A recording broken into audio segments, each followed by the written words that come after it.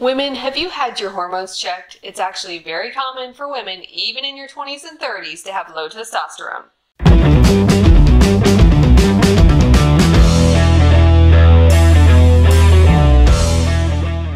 Hey ladies, Mrs. TRT Veteran here. We're going to be talking about testosterone in women.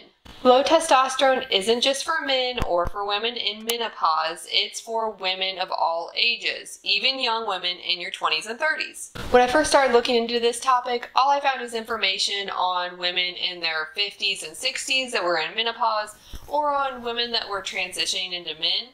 I couldn't really find any information on low T in women that were young like myself. By talking to other women online, I found out it is pretty common nowadays for young women to have low T. It's just not really talked about that often, until now.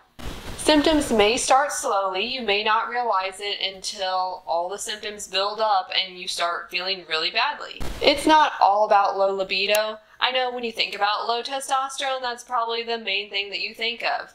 But men, if you're listening to this for your wives, don't worry, we will get into that information a little bit later.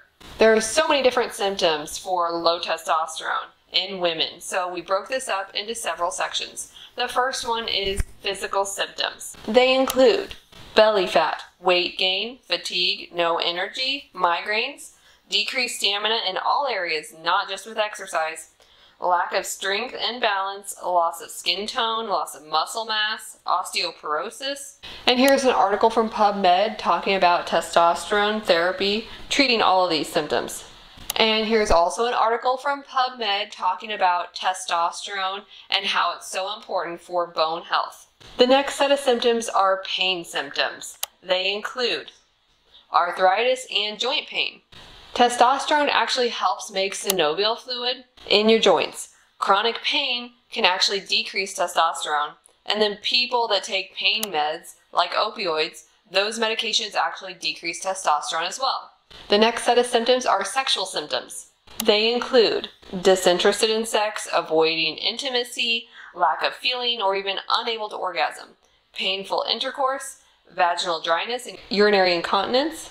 Studies show that premenopausal women have improvement in their sex life and their well-being when they're on testosterone therapy. But you don't need science to tell you this. If you talk to women online in Facebook groups, they are very happy to report that their sex life is improving once they've started testosterone therapy. I found a study back in 1999. Women were polled, and it was reported that the proportion of women in the United States between the ages of 18 and 59, there was 43% in sexual dysfunction. However, because little attention has been paid publicly to female sexual dysfunction, this area has remained neglected. I mean, how many different pills and treatments are there for men with ED?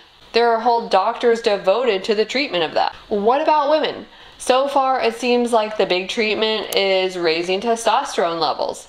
There's not a whole lot more information on that right now. We know that testosterone strengthens muscles, but it also appears to strengthen the pelvic floor muscles. There's actually a study currently going on that's looking at testosterone treatment to improve women's pelvic floor muscles. They want to see if it helps with the structure and the function to help prevent urinary incontinence. The results aren't in yet, but it looks promising. And I've seen other women talk about this online, that testosterone does help with their urinary incontinence. The next set of symptoms are mood and mental health symptoms. They include low self-esteem, bad body image, loss of identity, depression, mood swings, brain fog, insomnia, generally not happy about life, anxiety, no motivation, and high stress. Those things can tear relationships apart. There are so many different diagnoses and prescriptions that could be written to help with those, and that's kind of what doctors want to do. They just try to prescribe an anxiety medication or a depression medication, but really they need to be looking at hormones. They should be testing your hormones and your testosterone, because that could help with all of those symptoms. Testosterone for women may be considered controversial because usually you think of testosterone as something that just men have, but it is very important for women. Women actually have 3 times the amount of testosterone than estrogen in their body.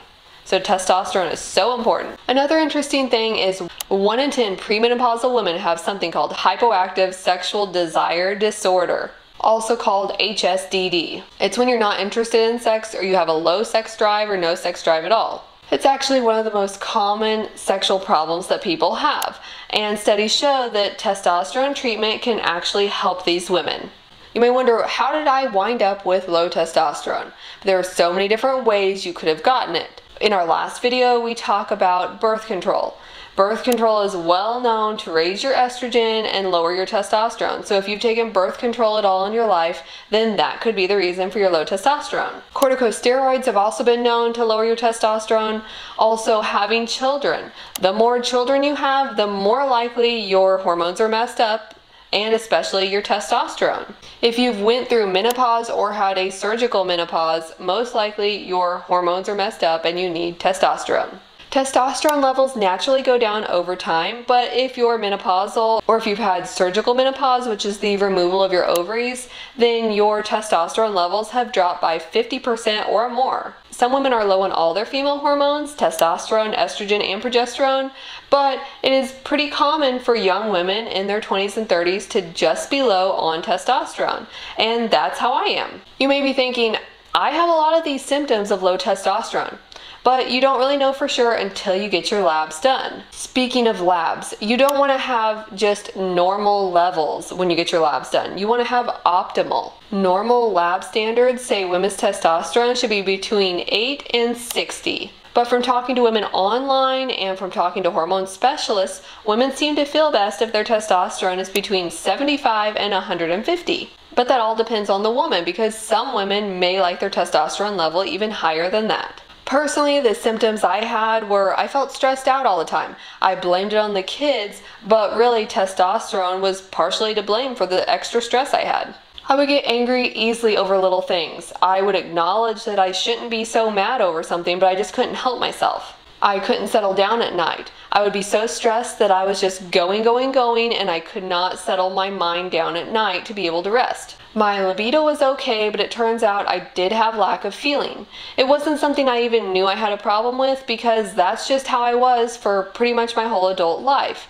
But it turns out when I had went on the birth control pill at age 16, it messed up my hormones and they never got to regulate. So my body wasn't the way it was supposed to be. But after starting testosterone, these symptoms started clearing up.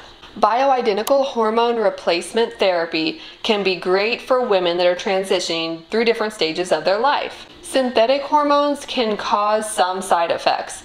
Now, your normal doctor, your general practitioner, or your local gynecologist, they most likely will prescribe the synthetic type of hormones. And those in studies show that they have a lot more side effects. So you want to look for a doctor that will prescribe to you the bioidentical hormones.